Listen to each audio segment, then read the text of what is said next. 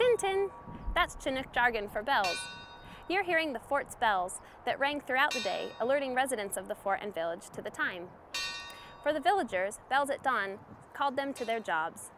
The 8 a.m. bells signaled that it was time for their breakfast.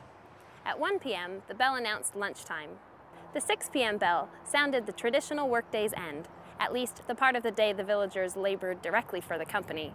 Not surprisingly, many domestic tasks were left to do well beyond 6 p.m., keeping all busy until it was time to sleep before starting the day again.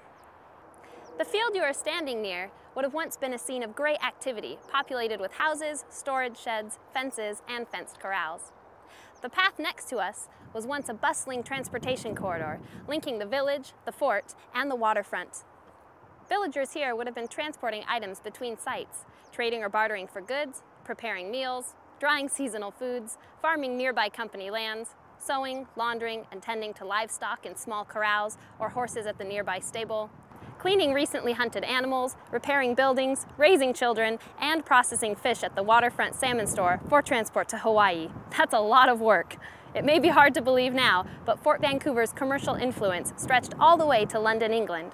It administered 700,000 square miles of northwest North America, eventually all the way north to Sitka, Alaska, west to the Hawaiian Islands, and east to the Rockies.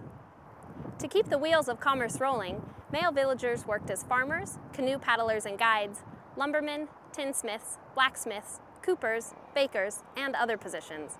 These men were called engagés because they were engaged by the company in contracts lasting 1 to 3 years. They also worked year-round, often helping with seasonal duties that mirrored the winter fur trapping expeditions, the arrival and departure of supply ships from England, plus some emergencies such as forest fires and shipwrecks. Their pay came annually and was awarded to them in the form of credit in the company store. Goods needed for their daily lives, a pot for cooking, a cup for tea, a toothbrush, a razor, snuff, rum, and forks were available for purchase from the company or perhaps through the trade and barter network in the village.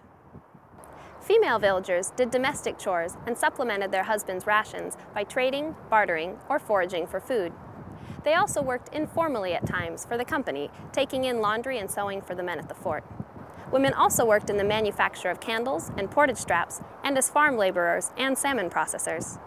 Children, too, participated in village economy. In the mornings, boys and girls could attend school in the fort. Besides formal studies in reading, writing, and arithmetic, they learned tradeswork and European morality and were given Christian religious instruction.